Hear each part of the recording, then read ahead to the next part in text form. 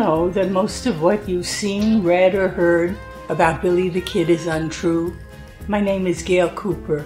I'm a medical doctor and forensic psychiatrist. My specialty is murder case consultation for the defense. For 20 years, I've used my expertise to uncover the real Billy the Kid.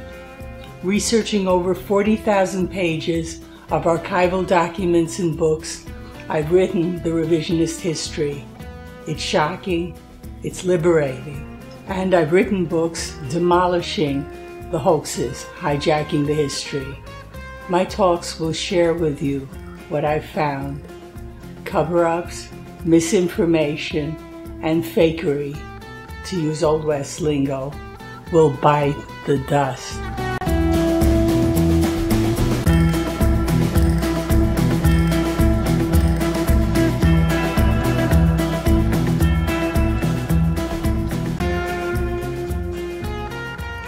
This talk exposes WilliamVMorrison, mastermind of the Billy the Kid imposter hoax of Brushy Bill Roberts. The information is from my book, Cracking the Billy the Kid Imposter Hoax of Brushy Bill Roberts. The Billy the Kid imposter hoax of Brushy Bill Roberts was the brainchild of a salesman named William Vincent Morrison. After failing to get Brushy an attention-grabbing gubernatorial pardon as Billy the Kid, he co-authored the Brushy-backing 1955 book, ALIAS Billy the Kid, written by C.L. Sonnichsen. Some have excused Morrison as a victim of Brushy Bill's tomfoolery, but he was Brushy's match in glamorizing his own lackluster life by deception. Unlike delusional Brushy, he displayed a sociopathic personality disorder. He seized on Brushy's act as his ticket to fame and fortune. They made a good team, with Brushy convinced he was Billy and Morrison unimpeded by truth. Born on November 26, 1906, in Kaskaskia, Illinois, Morrison descended from Ferdinand Maxwell, the unsuccessful brother of larger-than-life Lucien Bonaparte Maxwell, one of the richest men in 19th century territorial New Mexico. That connection to famous Lucien Bonaparte Maxwell made Morrison flaunt his genealogy. It began with a Hugh W. Maxwell, born in 1777, from Dublin, who settled in Kaskaskia and opened a general store. Other local merchants were William Morrison and Pierre Menard. They all prospered, and their families intermarried. Pierre Menard became the first lieutenant governor of Illinois. Pierre Menard's daughter, Marie Odile, married Hugh Maxwell. Their 5 children included Lucien Bonaparte and Ferdinand. In 1836, Ferdinand joined a trapping expedition in Colorado, eventually settling in Taos, New Mexico territory. There, he had an unremarkable career as an Indian agent and founder of a Masonic lodge. He died in 1879. In contrast, Lucien Bonaparte joined John Freeman's California expedition and amassed a fortune. He settled in New Mexico territory, where he married Luz Beaubien, Taos heiress to the 2-million-acre Beaubien-Miranda land grant. He consolidated it as the Maxwell land grant by purchasing her siblings' shares, sold it for a fortune, and invested in a bank and railroad. He founded Cimarron, Elizabethtown, and Fort Sumner, where Billy the Kid's history intersected his fame. Ferdinand Maxwell was Morrison's great-great-grandfather. Ferdinand's daughter, Evelyn, married William M. Morrison III. Their son, William M. Morrison IV, married Sophie Hartman. Their son, Jared Morrison, married Afra Link, yielding William V. Morrison. This genetic brush with Grand Lucian Bonaparte Maxwell apparently fueled William V. Morrison's lust for renown, just as other Old West celebrities sparked Brushy Bill's mania to join the frontier's drama. Morrison's envy showed in false demeaning of Lucian in an April 14, 1951 letter to Billy the Kid historian Robert N. Mullen. Morrison wrote, Lucian Bonaparte Maxwell, born in 1818, trapped and scouted for Fremont, settled on the Cimarron in New Mexico, later became sole owner of the Bobby and Miranda land grant, died in poverty at Fort Sumner, New Mexico. Morrison also had a brush with litigating. Pierre Menard had backed his nephew, Michael S. Menard, in founding Galveston, Texas. Appreciative Michael gifted Pierre with almost 3,000 Texas acres. In 1942, Morrison, with a Menard Maxwell relative, successfully sued to reclaim that acreage for the family. Morrison later inflated this litigating to pose as a lawyer. So, like Brushy Bill, Morrison was an imposter. He impersonated a lawyer. An example is his family history sheet written on January 2nd, 1942, for membership in the Missouri Historical Society in St. Louis. On screen is William V. Morrison's Missouri Historical Society family history sheet, in which he lied that his occupation was as a lawyer. Morrison consistently used his lawyer lie. In 1975, for his biography accompanying his papers donated to the Abraham Lincoln Library in Springfield, Illinois, he wrote in the third person, Morrison studied law at St. Louis, eventually receiving his law degree from LaSalle Extension University of Chicago, Illinois. He became a lawyer, practicing in St. Louis until he moved to Texas, where he continued to work on family genealogy and eventually filed suit, the implication being as the attorney, to recover Menard lands for the family heirs. Historian Donald Klein, for his 1988 unpublished book, Brushy Bill Roberts, I Wasn't Billy the Kid, researched Morrison's calling himself a, quote, graduate, non-practicing attorney in his book, Alias Billy the Kid. Klein wrote, he never graduated from a constituted law school, nor applied to the Bar Association of any state to practice law. St. Louis directories for the years 1940 to 1945 show he listed himself as a sales clerk and a salesman. He arrived in El Paso in 1950, and city directories beginning in that year until his death list him mostly as a salesman. 3 listings show him as a bankruptcy liquidator, and the final 8 years as retired. He also engaged in real estate after retirement. Klein also interviewed Morrison's employers. In mid-1949, in El Paso, Morrison applied to Arthur Graves of Car Parts Depot for a salesman job. Klein wrote, Morrison informed him he was actually a lawyer, and that seemed strange to Mr. Graves that he would trade a high-paying profession for a lowly auto parts salesman job. To match his lawyer impersonation, Morrison also gave Graves a different version about meeting Brushy Bill than later appeared in Alias Billy the Kid.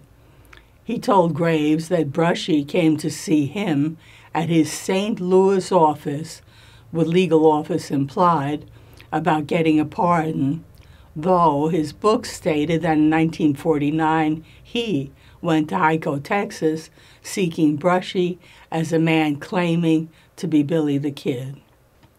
It was Arthur Graves who introduced Morrison to his eventual collaborator, C.L. Sonnichsen, with whom he'd taken a course in El Paso's College of Mines and Metallurgy. That meant in 1950, when Morrison sought a pardon for Brushy Bill with Governor T.J. Mabry as Billy the Kid, he was an auto parts salesman. In fact, that November 30th Clovis News-Journal's article on Brushy's pardon failure, titled "Mabry Terms Billy Outright Imposter," exposed Morrison as one too. It stated, "WilliamVMorrison is an El Paso salesman. He had previously claimed to be a St. Louis lawyer." Attending Brushy's funeral, Morrison played lawyer for December 30th, 1950's Lubbock Morning Avalanche's article titled "Brushy Bill Buried, but Legend That He Was Kid Lives On." It stated, "Another mourner was attorney W.V. Morrison of El Paso. The attorney said Brushy Bill did not say he was Billy the Kid until Morrison questioned him. It came up some time ago," said Morrison, "when he was running down some land documents. These led the attorney to believe the legendary character and Brushy Bill were the same." From 1954 to 1955, Morrison sold copier machines for J.J. Vance Microfilm Service. From 1960 to 1970, Morrison worked for Bill Carden of Dowtrick Realty Company. Bill Carden told Klein, "Morrison made statements to the effect that he was a lawyer." At the time, Morrison also worked as a bankruptcy liquidator. Morrison used stilted legalese of his lawyer impersonation when faking evidence for Brushy, like in his December 12, 1952 letter to historian Philip J. Rash. He stated, in representing the claim of Billy Roberts, what Morrison pretended was Brushy's name, "We could not accept facts that could not be supported with evidence meeting the legal requirements. It was necessary for us to obtain certified copies of the records." Morrison used legalese of certified copies like a bludgeon. For example, in his letter of April 1st, 1953, to the clerk of the Doña Ana County District Court, he requested copied records to be certified. In fact, that just meant attesting that the copy was identical to the original. In a rare admission, his April 19, 1954 letter to historian Carl W. Bryan revealed his employment. Morrison wrote, "At present, I'm in charge of sales and production of the local microfilm company. Interesting sideline, isn't it?" But 3 months later, in a July 15, 1954 letter to Philip Rash, he reverted to ambiguity, writing, "Usually carry your letters in one of my briefcases, but travel light in Mexico. I am representing the microfilm company down there, as well as 2 companies of my own in Mexico." But Mexico was just a sales outlet for Morrison. He signed his letter of November 10, 1954, to purchasing agent J.C. Carriage in Chihuahua, Mexico, as sales manager after demonstrating a printing machine to him. And as sales manager that November 10th, he wrote to an L.D. Gaines of the San Francisco Mines of Mexico Limited, also in Chihuahua, encouraging him to buy a legal-size printer. On February 2nd, 1955, contacting a Marion H. Borden connected to the Texas Rangers, Morrison implied being a lawyer, uncovering that Garrett never killed Billy the Kid. But Borden apparently checked him out. On February 9th, confronted Morrison backtracked, responding, "I didn't study law with the intention of practicing. I have never applied for admission to the bar of any state." Morrison used his lawyer impersonation to bully fledgling Billy the Kid writers. One was a Mary Hudson Brothers. On November 10, 1954, the same day he wrote as a salesman to his Mexico customers, he attacked her. He wrote, "A friend forwarded to me a copy of Albuquerque Journal, October 17, 1954, wherein appears an article by Nell Campbell stating that you are an authority on Billy the Kid. I must take exceptions to that statement unless sufficient citations can be furnished to prove the contentions in this news article and the false statements made in your little book, Billy the Kid, by Hustler Press in 1949. I claim to be an authority on the legal records and the evidence pertaining to the kid, and I can back my claim with legal evidence. I hope that you can do likewise." And Edwin Corley also got his abuse. On July 26, 1953, Corley responded, "The answer to your excited letters about my Billy the Kid book can be put into 2 words, a novel." Corley, believing his partner C.L. Sonnichsen was more sane, wrote to him, "A Mr. WilliamVMorrison states that you are his friend. Anyone so emotionally distraught as Mr. Morrison will only become more so if the discussion is prolonged. I have therefore made my reply brief, and I enclose herewith a copy of it for your information." But Sonnichsen was relying on Morrison's mental aberrations and aggression as cover for his own crass ambitions in developing the Brushy Bill hoax, and merely filed Morrison's letters of raving blather in his collected papers. On August 11, 1953, Morrison continued to harass Corley, writing, "I have no intention of shutting up. Furthermore, I can define words and phrases, and I can prove up my contentions with competent evidence. Can you?"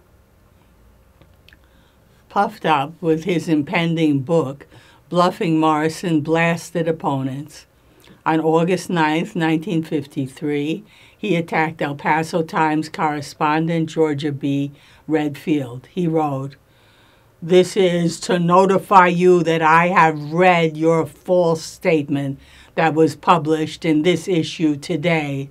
Therefore, I hereby make demand for sufficient citations for the legal evidence to support your contention that representations in the pardon petition of 1950 for Billy Roberts were false. New Mexico is probably the only state in which you could qualify as an historian. My research is performed with a tape recorder and a microfilm machine. Furthermore, I have certified copies from the court records to prove most of my contentions. Can you say the same thing about your methods of research?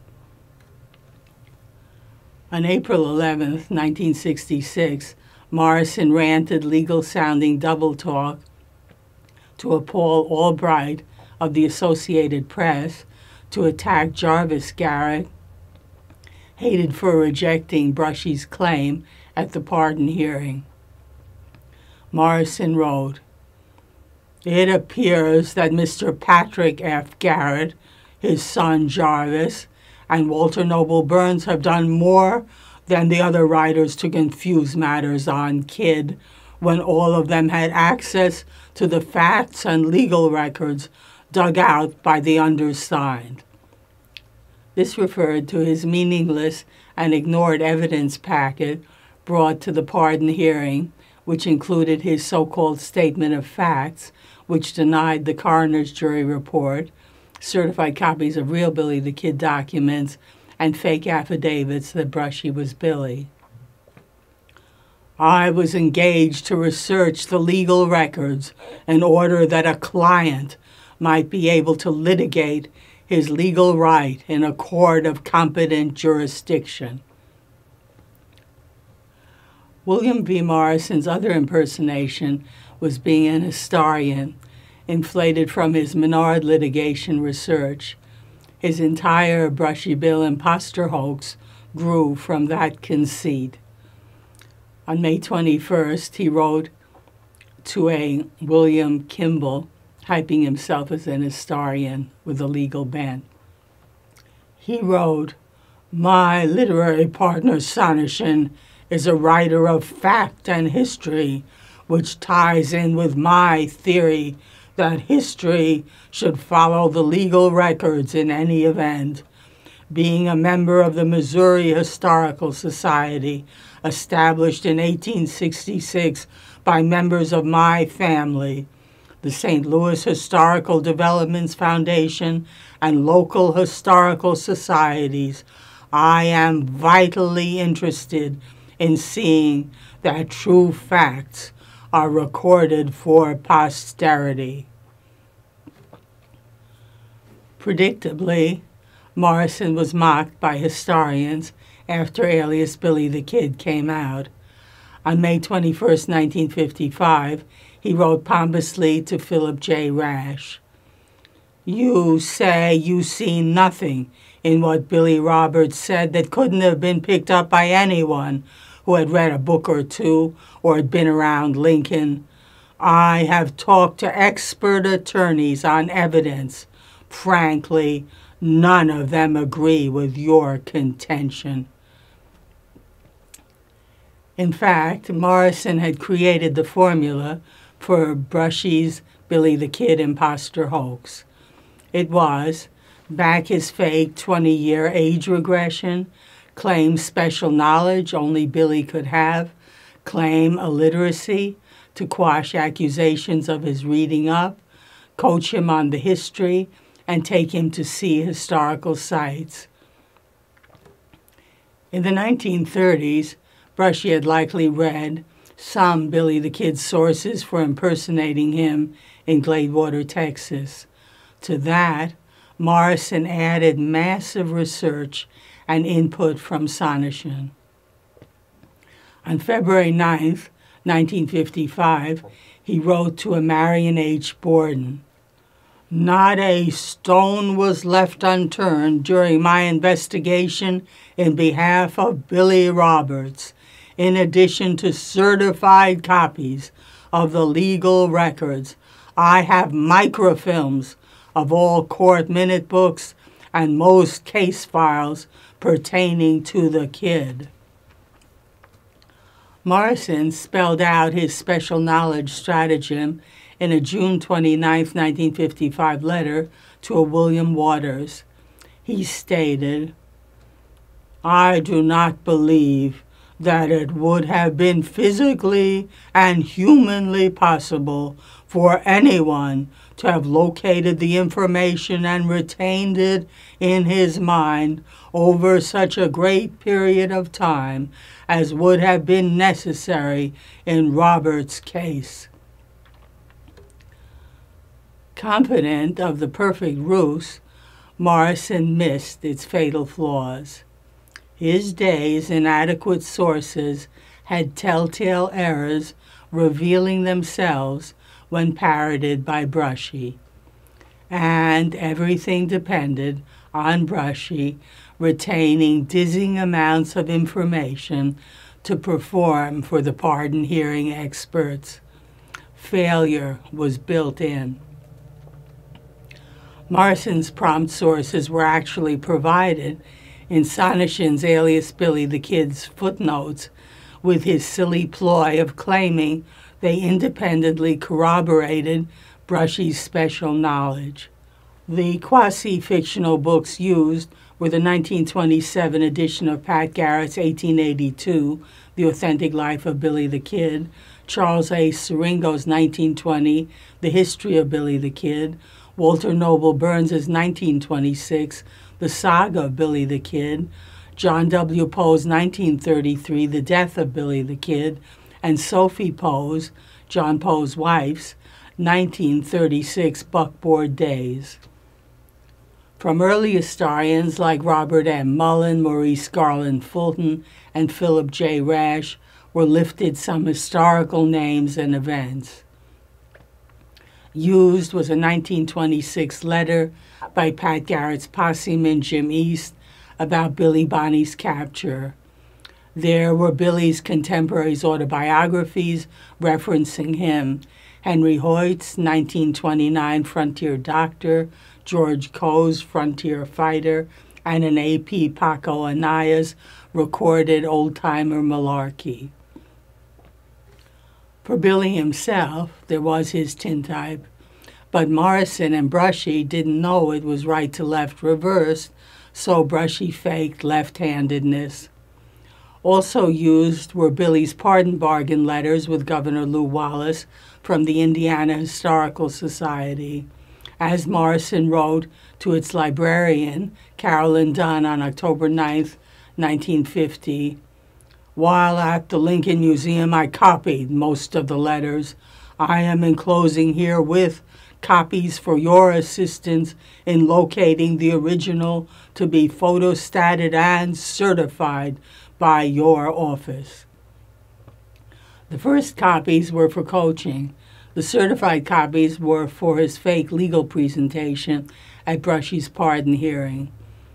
He also wrote to Lew Wallace Jr., Wallace's grandson, to get a copy of Billy Bonney's first pardon bargain letter. An important part of the trickery was finding esoterica for this special knowledge. For example, Morrison researched Billy's indictments and court cases, so he learned that on April 6, 1881, Billy's indictment for the Andrew Buckshot Roberts killing was quashed. But he mistook quashed for acquitted, so that's what Brushy ended up parroting. In fact, the case was merely set aside as erroneously filed as federal when it was territorial. But Morrison refused to spend $100, about $1,000 today, for the transcript of the Military Court of Inquiry of Lincoln County War Commander N.A.M. Dudley. Thus, he and Brushy missed real Billy's key testimony of witnessing 3 white soldiers firing a volley at him and others escaping the burning McSween house. On May 21, 1955, Morrison wrote defensively to Philip Rash, who caught that missing information. "I believe that you will agree that less than 1/1,000,000th of 1% of the readers have read the transcript. It seems peculiar that you are the only one contending to have legal evidence to controvert mine." That was Morrison's bet. that no reader knew enough history to catch Brushy's fraud, but that was his hoax's vulnerability. One fatal error could bring it down. Morrison's sociopathic rage at being caught flared in his August 21st, 1955 letter to Sonnichsen, in which he called naysayer Rash a rat. Because the Secret Service reports of Special Operative Azariah Wild were only discovered decades later, Brushy also lacked his lines for Garrett's tracking and capture of Billy, or Billy's second pardon opportunity. Lincoln, site of the Lincoln County War battle and Billy's jailing, was largely intact, so Morrison toured Brushy there in 1949 for coaching. Also in 1949, Morrison interviewed Lincoln County old-timers for period memories. But lost for trickery was the town of Fort Sumner, including the Maxwell Mansion where Billy was killed, so Brushy was left on his own for wild confabulating. Also available was history's junkyard, old-timer windbags recorded malarkey, adding themselves to made-up Billy the Kid history. Morrison and Sonnichsen relied on them and were too historically ignorant to vet them, so Brushy added their traceable errors as his fake memories. And since Morrison's prompting notes are in Sonnichsen's collected papers, one can see a fatal error that he created and Brushy parroted, that Celsa Gutierrez, as sister of Sabal Gutierrez, was Brushy's Fort Sumner sweetheart, when she was actually Sabal's wife, with both coincidentally having the same last name, and Paulita Maxwell was real Billy's lover. Research was just the start of WilliamVMorrison's gargantuan effort. He knew everything came down to Brushy's Billy the Kid performance. Coaching was key. As it would turn out, Brushy had a bad memory for the history, but Morrison wouldn't realize that until too late. By the November 30th, 1950 pardon hearing, Morrison had been coaching Brushy since their June 1949 meeting. He had exposed him to the sources, made rehearsal tape recordings of his prompting sessions, and had toured him to Lincoln and its courthouse jail. It would take 67 years from Brushy's 1950 death for specifics of Brushy's preparation to be inadvertently revealed. Brushy backing author William Carl W.C. Jameson for his 2012 book titled Billy the Kid, The Lost Interviews, which quoted from transcripts of Morrison's Brushy recordings, related that between the summer of 1949 and December of 1950, Morrison made 8 6-inch tape recorder reels of his Brushy interviews. They perplexed Jameson by Brushy's repetitions, though he was obviously rehearsing his lines. The transcripts, largely concealed by Sonnichsen and ALIAS Billy the Kid, revealed Morrison's leading questions for prompting. As examples, Morrison asks, "Tell me what you remember about the incident at the Great House Ranch where Deputy Jimmy Carlisle was shot and killed, a killing that was attributed to you." Or, "You rode away and hid out at Stinking Springs then, didn't you? Tell me about the confrontation with Garrett and his posse." One can also picture that at Morrison's tapings, Brushy, who could read and write, was holding the sources he was paraphrasing.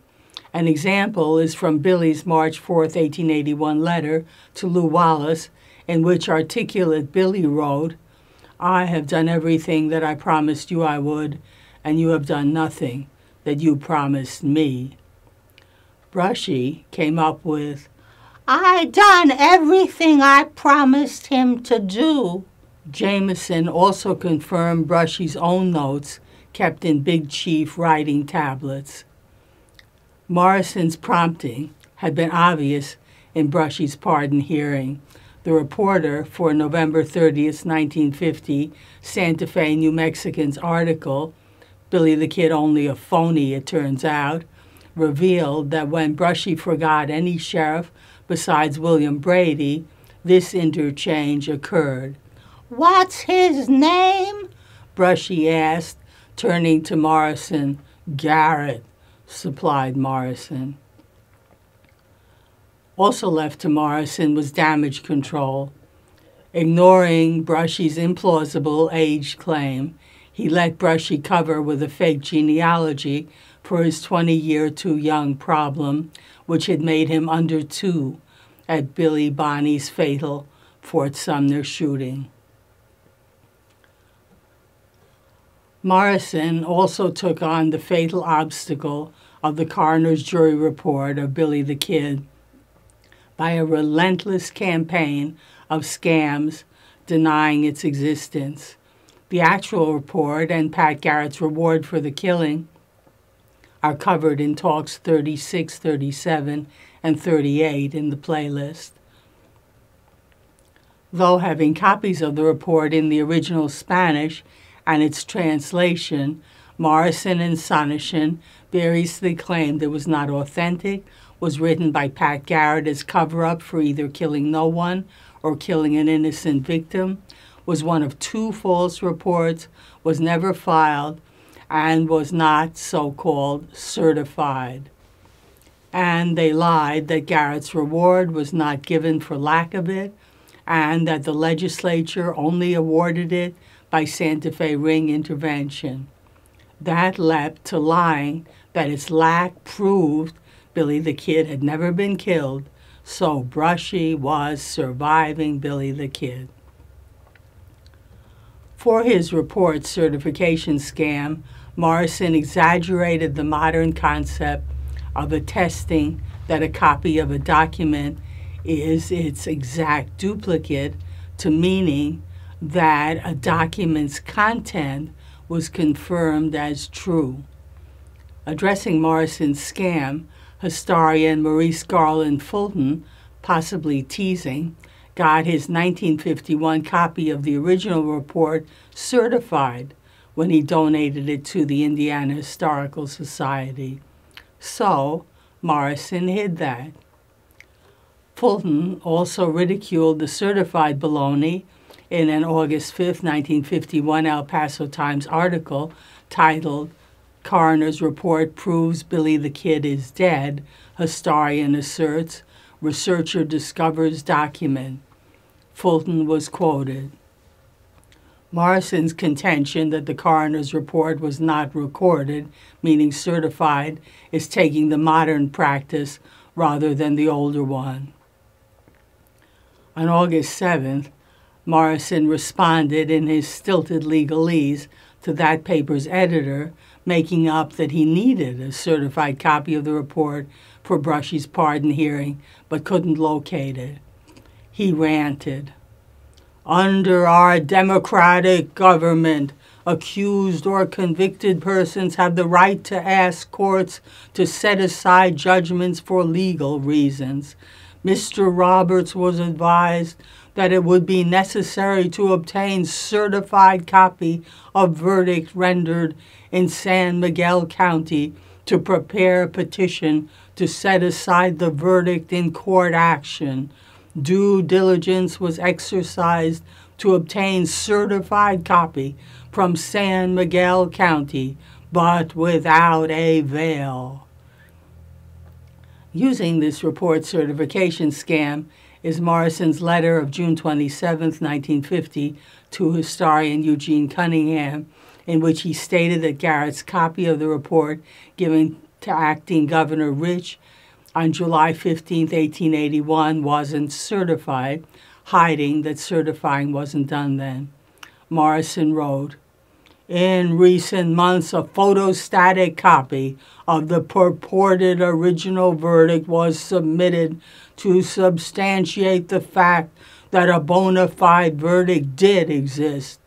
It was set out in Garrett's report, meaning Garrett's letter to Rich, that he was attaching a copy of the original coroner's verdict.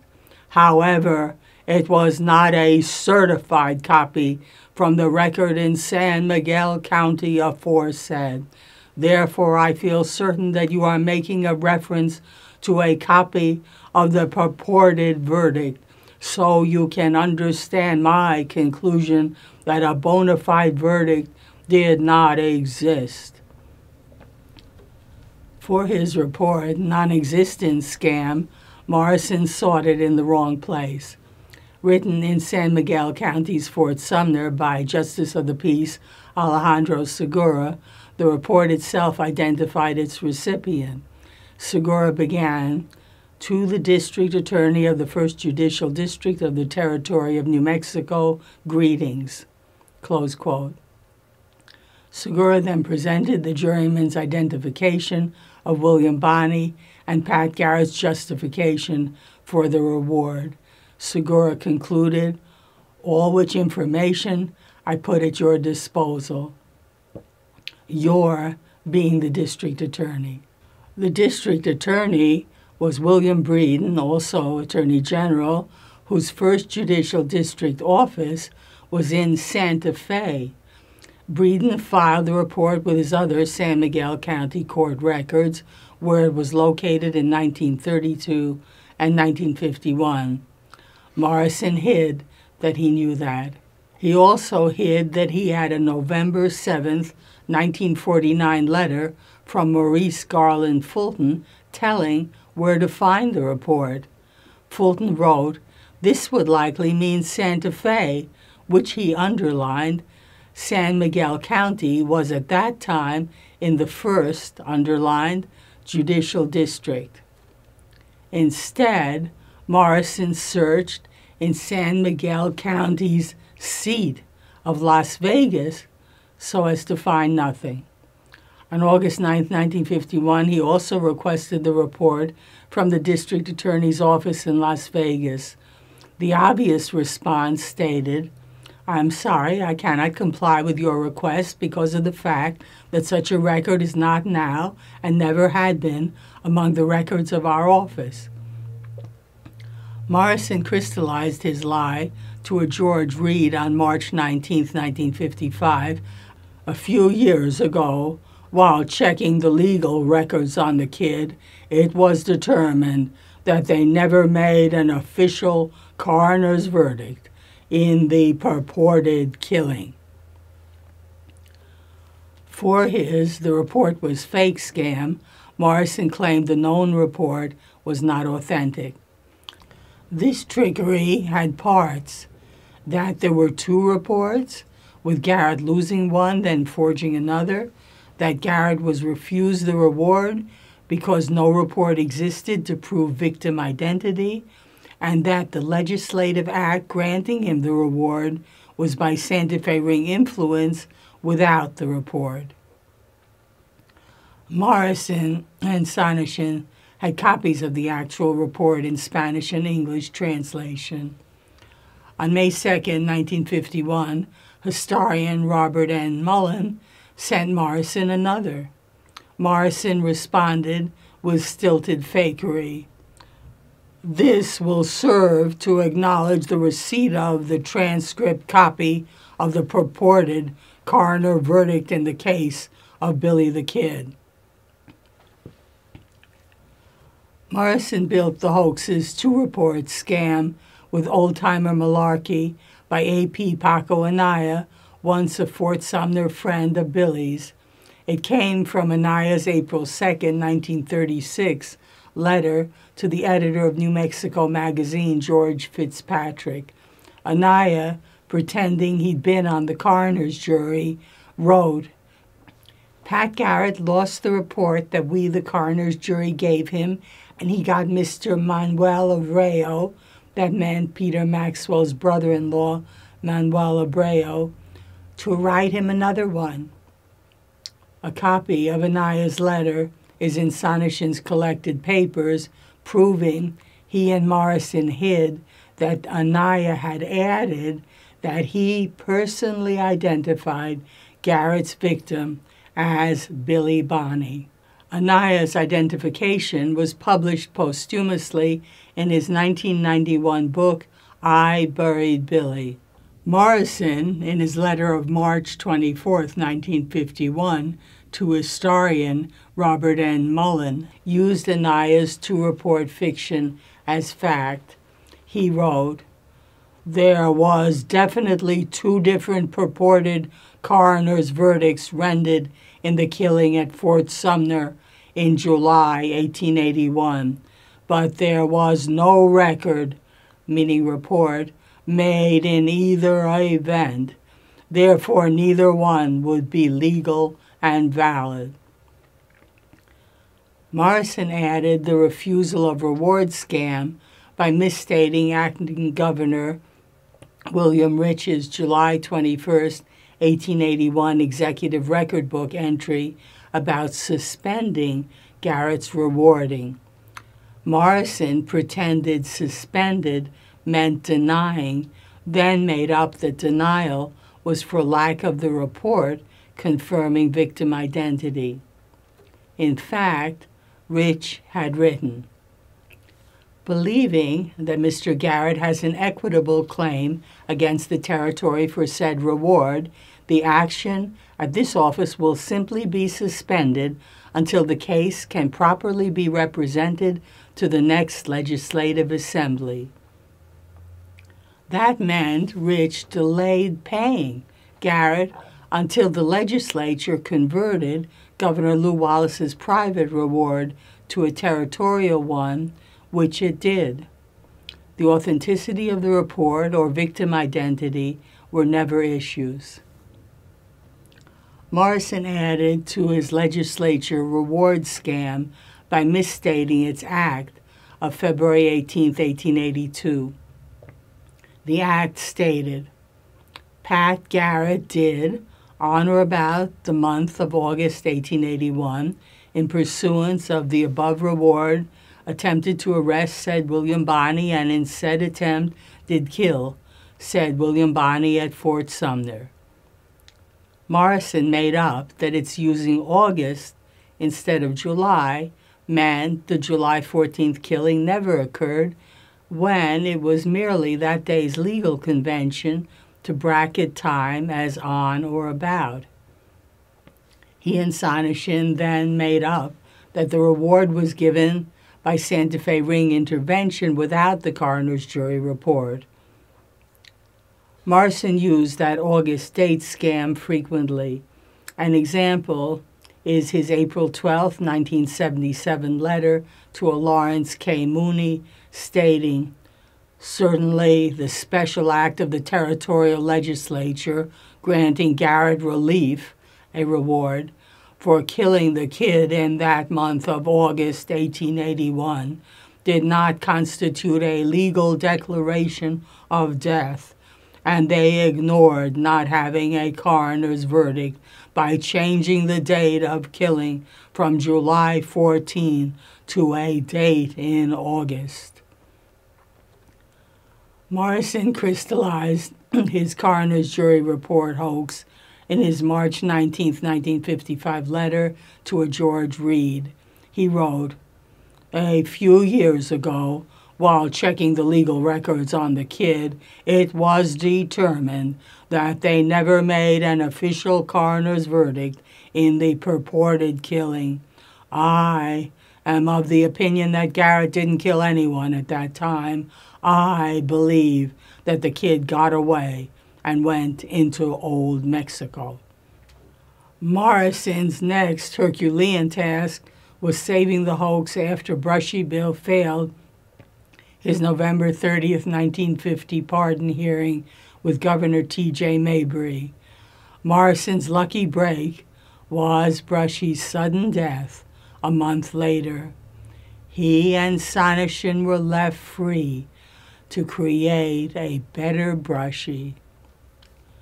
So con artist Morrison rationalized the lost pardon as dead Brushy's martyrdom. He called the hearing an unfair, quote, memory test. On April 9, 1951, he wrote to a C.G. Killinger, William H. Roberts, alias William H. Bonney, was actually Billy the Kid. We had definite proof, but we were not afforded a legal conference on the evidence. We submitted to a memory test in the presence of the McKinney and Garrett families and the public in general. He did not answer the questions as dictated by historians in a manner to their liking. Therefore, the governor refused to grant a legal conference on the evidence. And salesman Morrison went into a frenzy of promotion. He wrote hundreds of letters advertising Brushy Bill and giving talks replaying his brushy lies to pave the way for Alias Billy the Kid, which Sonnichsen was writing. When its manuscript was done in 1952, Morrison then sought a publisher. He also wanted movie deals, and he shamelessly but futilely barraged historians Philip J. Rash, Robert Mullen, Maurice Garland Fulton, young Frederick Nolan, and William Kelleher with bullying persuasion. An example is his August 18, 1952 threatening attack on William Kelleher, his opponent at the time of the Maybury hearing and an anticipated enemy of his book. He wrote, "In my book, I have answered fully regarding your erroneous opinion that Pat Garrett killed Billy the Kid by remarking that it could not have been based upon the facts and records in the matter, and that your remarks were improper, untrue, and prejudicial to the legal rights of the petitioner. Since you are a recognized historian, capitalized, I believe you will follow the records cited in my books in the event you approach the subject of the kid in the future." Salesman Morrison also knew that the ticket to his dreams was C.L. Sonnichsen. The book Gambit needed his Harvard Ph.D., even if it was in antique English language, and his familiarity to historians. On December 31, 1950, days after Brushy's death, Morrison wrote to Sonnichsen, "Brushy Bill, parenthesis, Billy the Kid Roberts, died on December 27, 1950, 12:40 o'clock noon, Hyco, Hamilton County, Texas, at the age of 90 years, 11 months, and 27 days. In his fawning letters, Morrison addressed Sonnichsen as my friend and Doc. By December 27, 1951, he and Sonnichsen signed an agreement for the untitled Brushy book. Salesman Morrison also realized his product, Brushy as Billy, was imperiled by new scholarly discoveries, so he did more research for surreptitious fix-ups in Alias Billy the Kid. But it was still too early for definitive information on Billy's early years, though Morrison, aware it was Brushy's missing link, badgered historian Philip J. Rash. In a December 12, 1952 letter to him, he wrote defensively, "I have no interest in the Bonney or Antrim families for the reason that those names did not appear in records of heirship of the kid," meaning Brushy. "I found no evidence or legal proof that he descended from Mrs. Antrim as her offspring, The nearest relationship that I was able to prove was that of aunt, which Brushy used. As a historian, I am very much interested in the Antrim and Bonney families, and I'm anxious to learn the results of your research. He added a nervous lie. I do not believe it will affect my case to a great extent. On December 25, 1952, Morrison again fished for names from Rash. He wrote, "The father may have been McCartney, Antrim, Bonney, or anything else. I was interested in obtaining a pardon for a man who said he was Billy the Kid."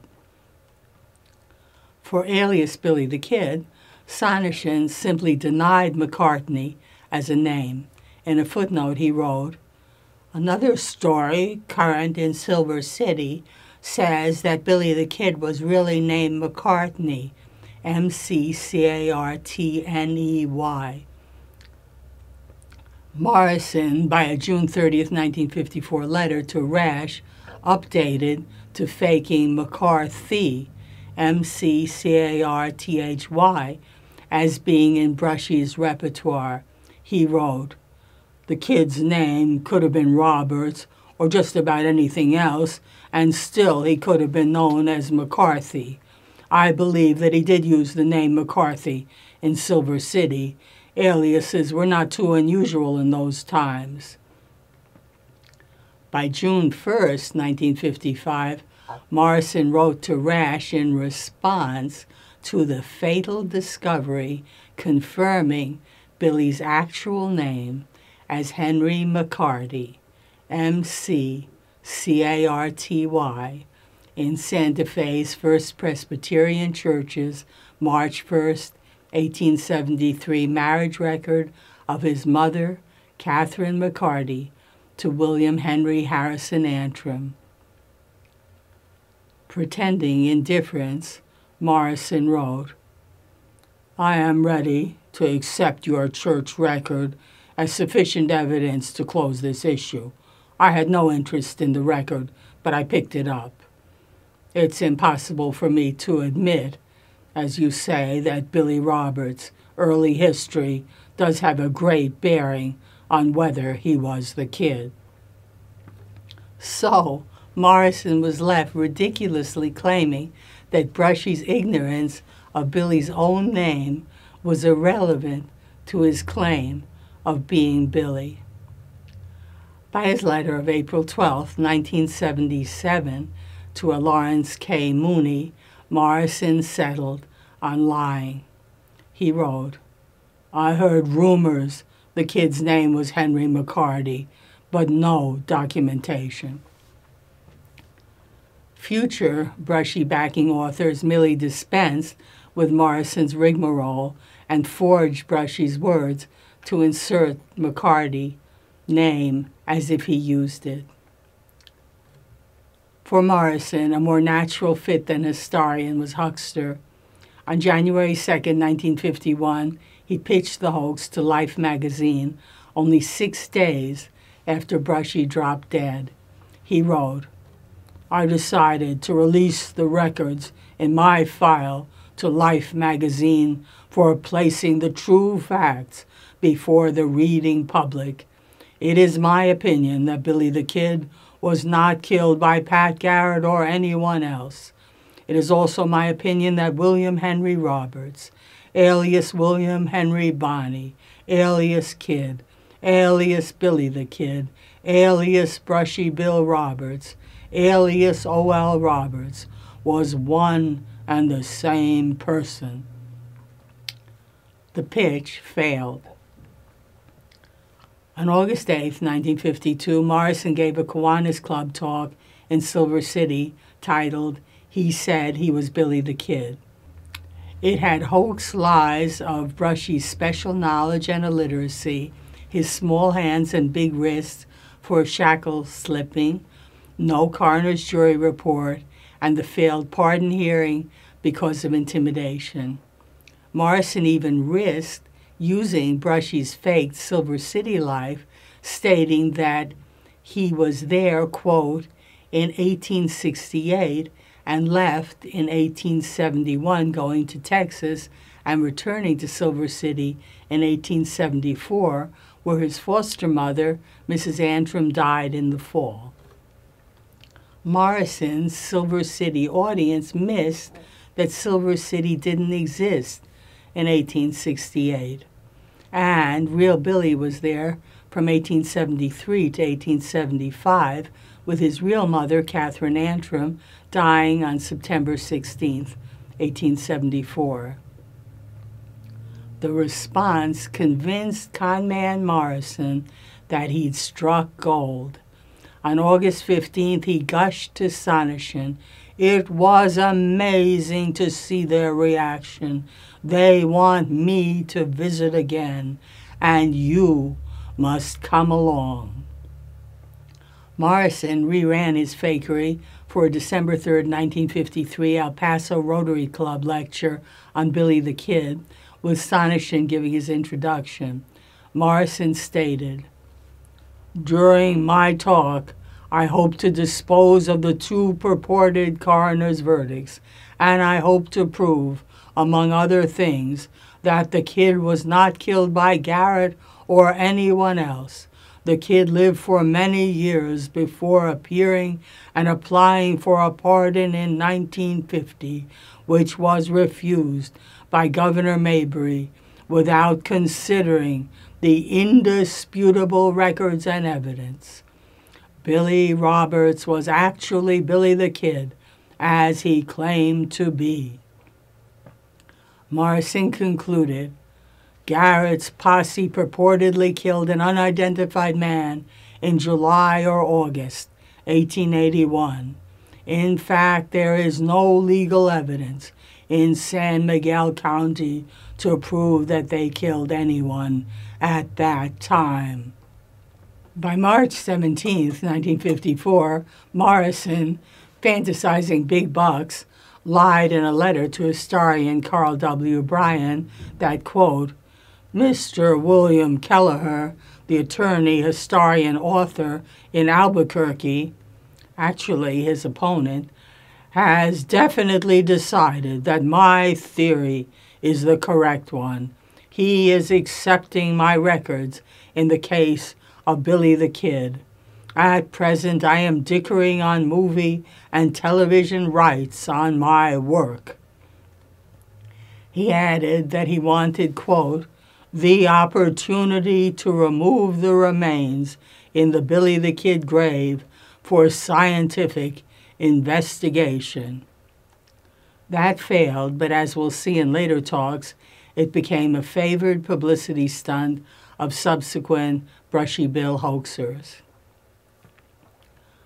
On March 31, 1954, Morrison learned that he'd failed to hook movie cowboy Gene Autry with his so-called information on Billy the Kid. But a relentless salesman, he wrote again to Autry on his September 10th, stating, "Our manuscript, Alias Billy the Kid, has been accepted for publication by the University of New Mexico Press. I will forward it to you. I take this opportunity to thank you for the consideration given my material." On December 14, 1954, Morrison, in full huckster mode, wrote to Alias Billy the Kid's University of New Mexico Press sales manager, lying outrageously that those who would, quote, "assist in advertising" were historians William Kelleher and Philip J. Rash and movie cowboy Gene Autry. Years later, soon before his death, Morrison wrote a March 28, 1977 letter to Sonnichsen showing how high the two fakers had aimed. Morrison reminisced, "Your letter of February 3, 1954 to me in Los Angeles aroused fond memories. You heard from your agent and wanted me to have this information prior to my meeting with Gene Autry and Howard Hughes.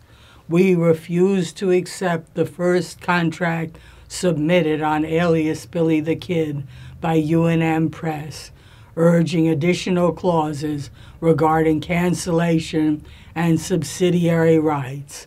I was still negotiating with Autry on television rights and averse to sharing the profits.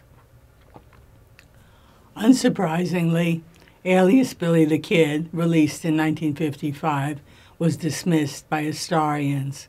So, unsurprisingly, Morrison attacked. To historian Philip J. Rash, he angrily growled on June 1, 1955, "Most of the experts have a closed mind." In a June 5, 1955 letter to New Mexico Magazine editor George Fitzpatrick, Morrison proclaimed, "I have made my case, and it is up to them to bring in their evidence to disqualify my contentions." The salesman in him knew that this handful of people constituted no market for a book.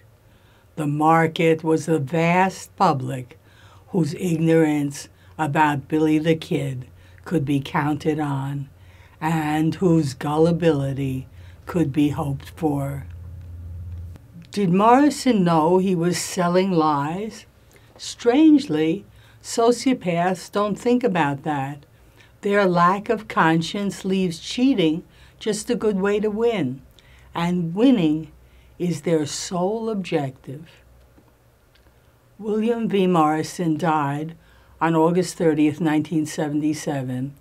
His September 9, 1977 El Paso Herald-Post obituary stated, "He was a resident of El Paso for 29 years. He had been associated in the George Hervey Real Estate Company and in Cardin Real Estate Company for many years. He was also a retired bankruptcy referee. Mr. Morrison was also a member of the historical societies in Missouri, Illinois, and El Paso." Omitted was Billy the Kid. But to the present, William V. Morrison is idolized by Brushy Bill's duped believers.